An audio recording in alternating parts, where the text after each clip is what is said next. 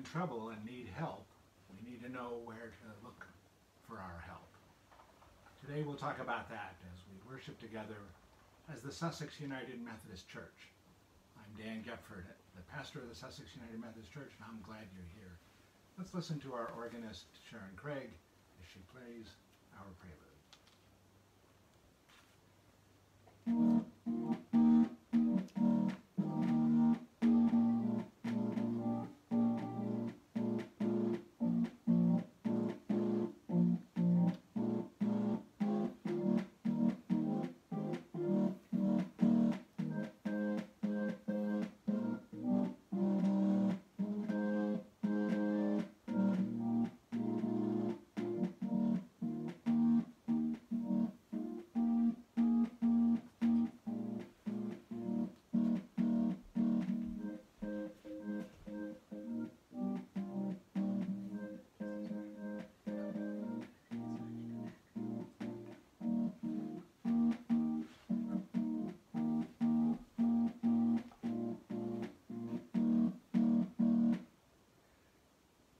It's still not working very well on that video, I think because it doesn't have enough power in the battery in the computer, because it works great when you have it plugged in.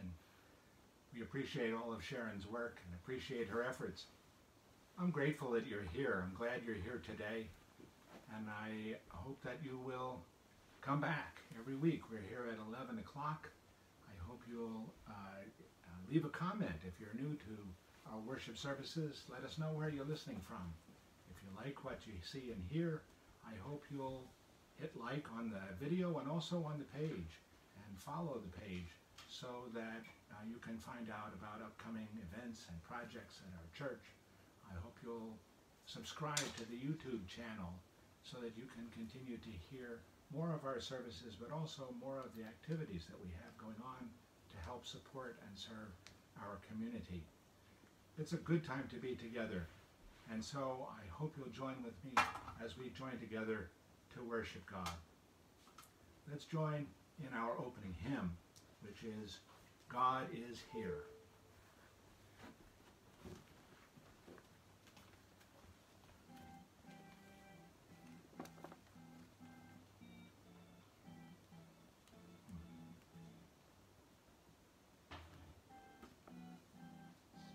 Still.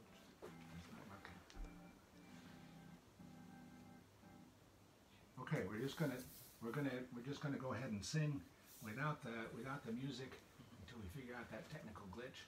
Will you join me in singing? God is here as we, your people, meet to offer praise and prayer. May we find in full measure what it is in Christ we share. Here as in the world around us, all our varied skills and arts wait the coming of the Spirit into open minds and hearts. Here are symbols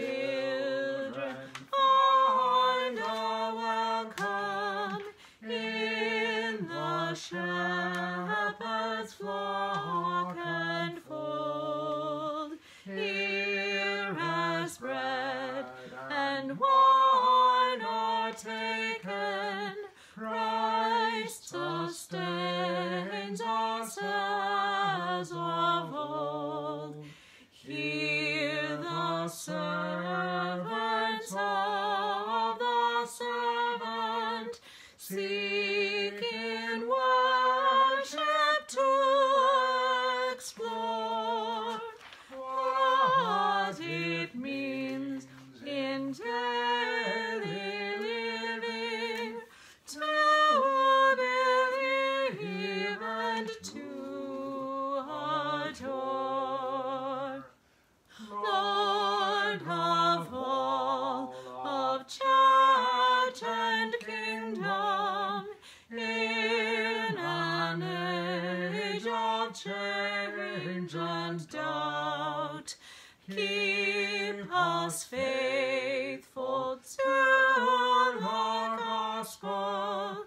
Help us work your purpose out here in this day's dedication. All we have to give, receive. We who cannot live without you, we adore you, we believe. Will you join me for a moment of prayer? God, we thank you for this day. We thank you for every day. We know that each day from you is a gift, and so we give you thanks. We also praise you for all that you have done to bring us safe thus far. And we pray for all those who need you this week, for those who are sick and those who are struggling, those who are mourning the loss of loved ones. We pray for all those who are seeking to keep us safe, the frontline healthcare workers, those who are in our rescue squads, our fire departments and police, those who help in nursing homes and retirement facilities and assisted living care places, those who work in our grocery stores and our service industries, those who serve us from restaurants or gas stations or any other form of convenience and help.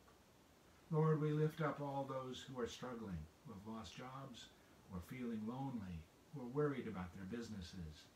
We pray that you will keep us all in your care and keep us safe. That we would come with you to you in confidence, knowing that you will care for us, that you do not abandon us, and that we are your children, praying the words you taught us to say in the Lord's Prayer. Our Father, who art in heaven, hallowed be thy name. Thy kingdom come, thy will be done, on earth as it is in heaven. Give us this day our daily bread, and forgive us our trespasses, as we forgive those who trespass against us. And lead us not into temptation, but deliver us from evil. For thine is the kingdom, and the power, and the glory forever. Amen. I'm going to try another time to see if we can listen to a video. I hope this one will work. This is Sam Stillings and Nate Stillings singing Standing on the Promises.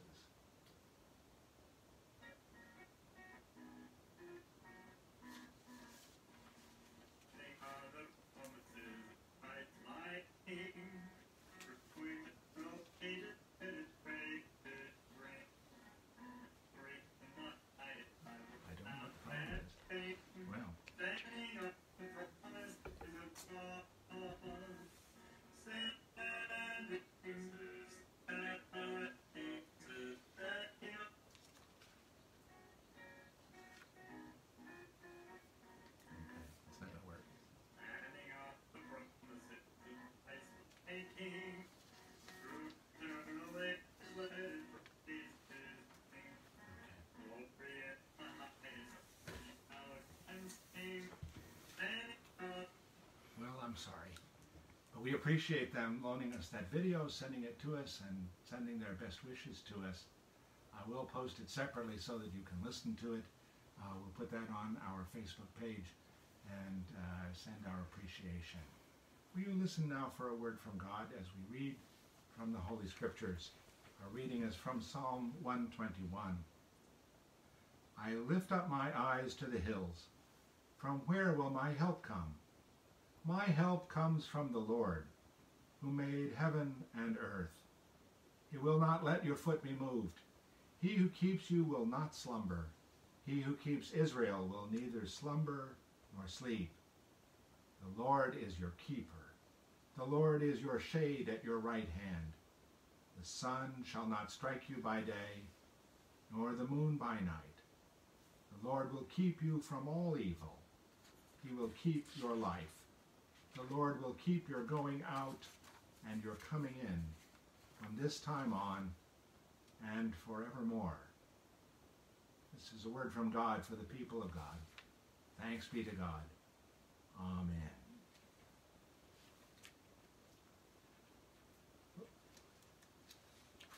Now let's join in singing, Surely the Presence of the Lord is in this place. And we'll just sing this with our own voices. Surely the presence of the Lord is in this place. I can feel his mighty power and his grace. I can feel the brush of angel wings. I see glory on each face. Surely the presence of the Lord is in this place. Surely the presence of the Lord is in this place. I can feel his mighty power and his grace. I can feel the brush of angel wings. I see glory on each face. Surely the presence of the Lord is in this place. Now let me talk to kids. When I was very young, we always had a babysitter whenever we had to leave home. We had somebody to take care of us and keep us safe when my parents were away, when they went out to dinner or went to a party or had to go to a meeting. They were with us and they always took care of us. But then as we got older, my mom came to us one time, to both me and my brother, and said, "We want you to care for each other and care for the house. We're not saying one of you is in charge, you're both in charge, so that one of you won't boss the other one around. Your job isn't to boss the other one around. Your job is to take care of each other and to take care of the house and make sure that it is all safe." I think that's the way our job is as the whole church. Whatever our age is, our job is to take care of each other and take care of God's family, all the people, to take care of the world, to try to keep it safe, to try to keep people happy, to try to provide for their needs. When you see somebody who is in trouble or lonesome or sad, you can know that your job is to look after them and try to find a way to make them happy. Try to find a way to say something nice or be kind to them. And if you are around the house and your parents aren't there for some reason, you can take care of everybody else who's there. You can take care of the house and the pets. Make sure that they're safe, that everybody is okay. And sometimes we feel frustrated and stuck inside, or we can't go out and play. We can't go and be with the people we want to be with, or go to the movies, or go to parks and do the things we want to do with everybody together. But we know that when people are sad, we can help them by being cheerful, by saying kind things, by singing songs and drawing pictures. That's why we've been making pictures for the workers in our hospitals. That's why we've been painting rocks with the pictures of the cardinal and the redbird to send to families who are sad. I hope you'll keep that up, because that way we can show that we're in charge. We're left to care for each other and for God's family.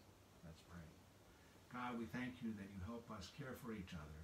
And we pray that you will take care of each of us. Keep us safe. Keep us confident. Let us know that you are with us always. Amen. Well, we've had some technical difficulties the last 2 weeks.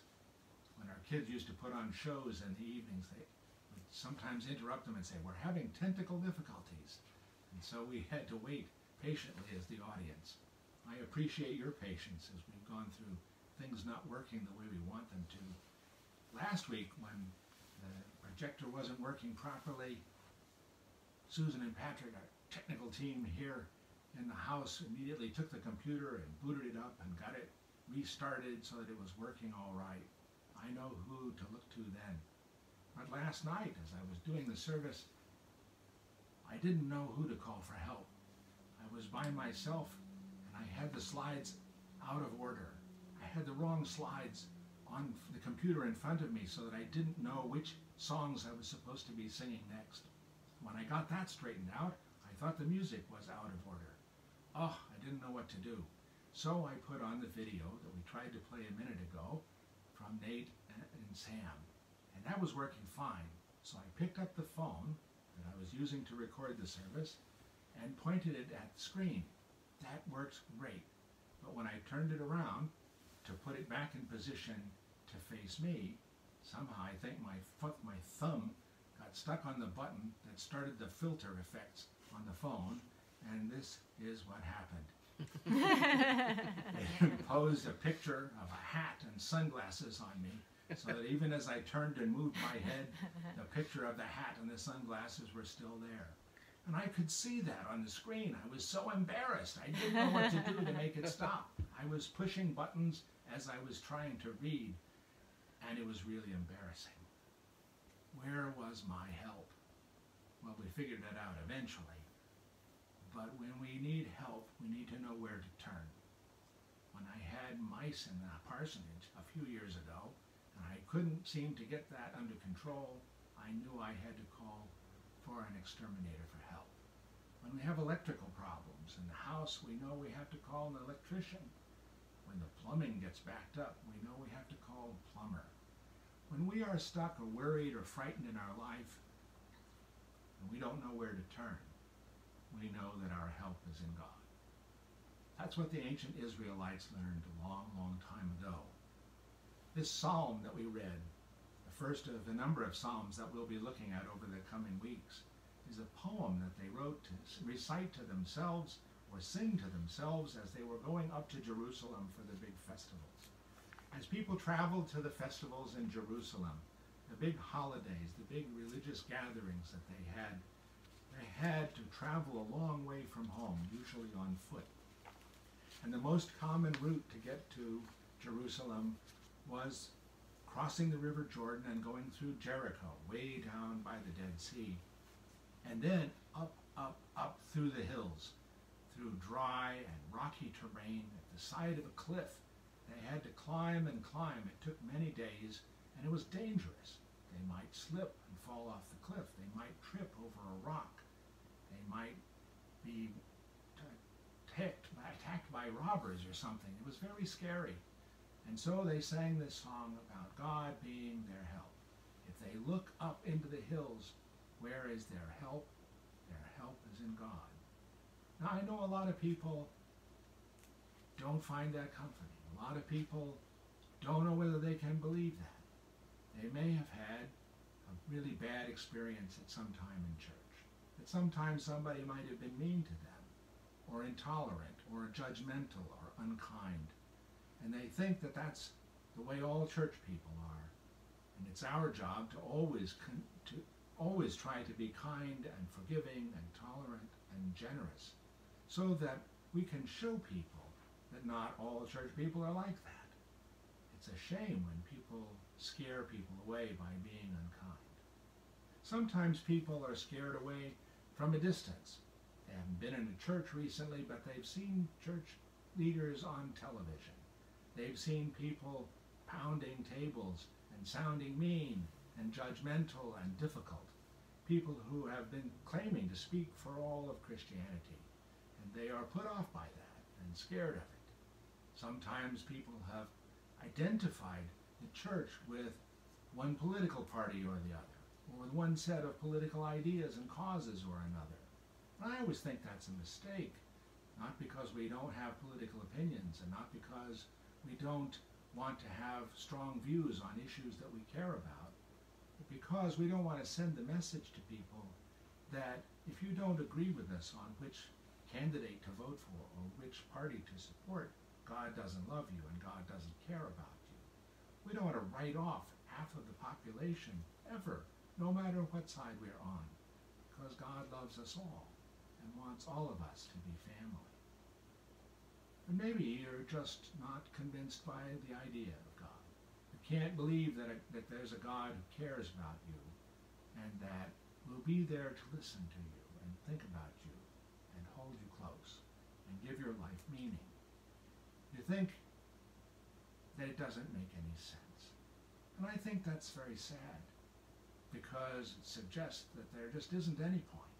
It suggests that we have to just go through life knowing that it is short and painful and difficult, and then that there's no real point to it. But if you're not sure, if you're thinking about whether there is a God to care about or somebody to believe in, I hope you'll come back. Come back and join us again. Listen to our discussions. Share in our songs and our prayers. Think about what we're talking about. Pick up a Bible and look at it. Don't read it like a novel, though. It's really a collection of different books and stories and accounts and poetry. There's all different kinds of things there. It's more like a library than a novel or a history book as such. It's got all history in it. It's got prayers in it. It's got poetry in it. It's got discussions and essays in it. There's all kinds of things in that book. If you're going to start, pick a psalm.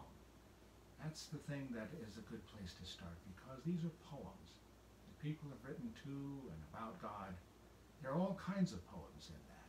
Songs of praise, songs of sadness, songs of complaint and annoyance and frustration, songs of remembrance. There are all kinds of things in there that you can find interesting.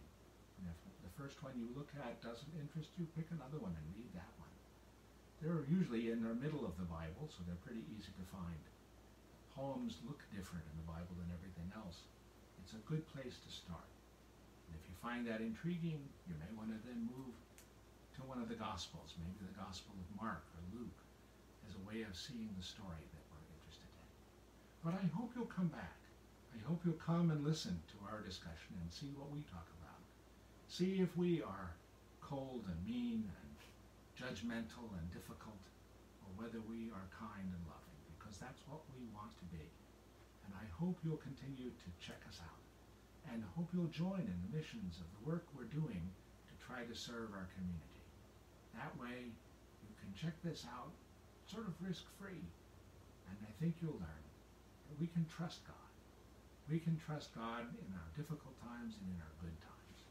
We can know that whenever we look to the hills to see where our help comes from, our help comes from the maker of heaven and earth, who never lets go of us, never gives up on us, and never forgets about us. A God who loves us now and always. Amen. I have a couple of quick announcements I want to highlight before I forget. First, we want to remember our moms. Last week was Mother's Day, and we began a collection to honor our mothers. There's still time. You can honor our moms by sending a gift to the church. We'll list our moms on a bulletin, and we'll be together on that. We will also list them on our email in our Facebook group. But this week particularly, we want to honor June Rose Stuckey, Carolyn Elizabeth Bayer, Marilyn McCann, Susan Parsons, Arlene Cicchini, Holly Tiedemann, and all the SUMC moms. I hope you'll continue to send your gifts in to honor our moms. What those gifts do is that we make this collection to send to support the United Methodist Communities, which is our denominational retirement home system that involves nursing care facilities, also assisted living and independent living homes. The nearest one to us is Bristol Glen in Newton, but there are others all across the state and in fact all across the country. We support these homes through our special offerings to honor mothers and fathers. I hope you'll also remember that we have a special charge conference on Monday evening. We need to announce this to recommend our own member Carolyn McCall Colley to the District Committee on Ordained Ministry. We will also vote to authorize receipt of a PPP loan under the CARES Act if and when our application for that is accepted. So we'll watch the emails for that if you are on the church council. I also want you to know that the Upper Room devotional booklets that send out daily readings is available online for free at upperroom.org. So please check that out if you are a reader of the Upper Room and usually get your copies at the church. We are invited to be the church in so many ways. I mentioned that we've been making cards and notes to send to healthcare workers. We send them to the Reverend Randy Parks, pictured here at the Newton Medical Center. Randy can receive these at the Newton Medical Center in care of the Spiritual Care Department, 175 High Street, Newton, New Jersey, 07860. If you want to leave your cards or notes at the church, we'll collect them there also and send them to them. We're also starting a new project of decorating rocks. We've been painting rocks with the pictures of cardinals, also called redbirds, as a symbol of lost loved ones, a symbol of hope, a symbol of life. And here's a sample that we had last week. I know there are a lot more that are online. Different churches have been gathering together to send these to the chaplains at the various Atlantic Healthcare System hospitals. We'll send ours to the Newton Hospital, and I hope you'll help with that. Also, when you go to the grocery store, I hope you'll pick up, while you're shopping for your own food, a gift card for us to give to families in need throughout our community. We support the Sussex Help Center food bank in our own community, and people can go there to have bags of groceries put together for them. If you call the emergency number on the door, they will arrange for food for you. Many people can't get there or don't have transportation there, and we want to be able to serve them as well. So thank you for those who have collected those to date. And I hope you'll continue to support the church. Our work is so important in the community now. Our community needs the church. They need us to be there not only as a source of food cards and letters and kind words. They need us to support them spiritually. People call for help. People call feeling down and feeling depressed. People call needing a sense of confidence and community, and that is where the church comes in. We can be kind to all those we meet.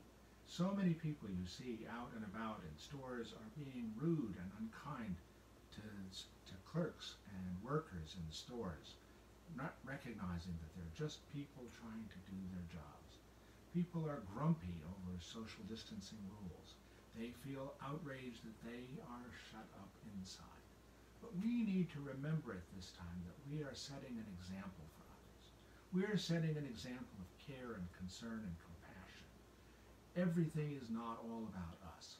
Everything is about keeping people safe. As the bishop has said over and over again, our goal as each local church is to make sure that no one is infected or endangered by any activity of the United Methodist Church. That's because we are here as God's representatives in the world. We are here to do good and avoid evil, avoid hurting people, avoid making people unsafe.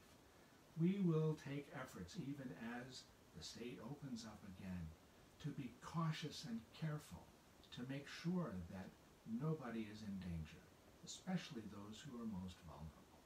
I appreciate your support in that. I appreciate your compassion for others in all these ways, and I hope you will continue to be there for others. If you'd like to make a gift, please send it to P.O. Box 244 in Sussex, New Jersey 07461. You can also send gifts online to gnjumc.org/online-giving. Now let's join in singing our closing hymn, which is Spirit of the Living God.